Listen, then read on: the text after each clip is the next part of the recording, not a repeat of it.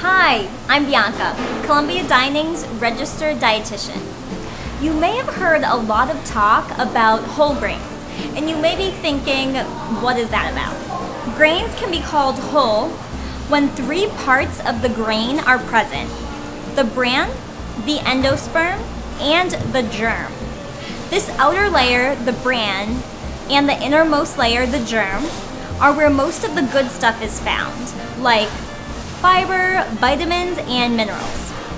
When we choose white bread, white rice, and other refined grains, we're only eating the fluffy part of the grain.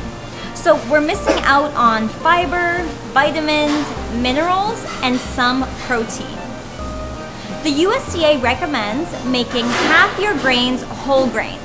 So pick your favorite whole grains at least half of the time. It's okay to eat refined grains the other half of the time.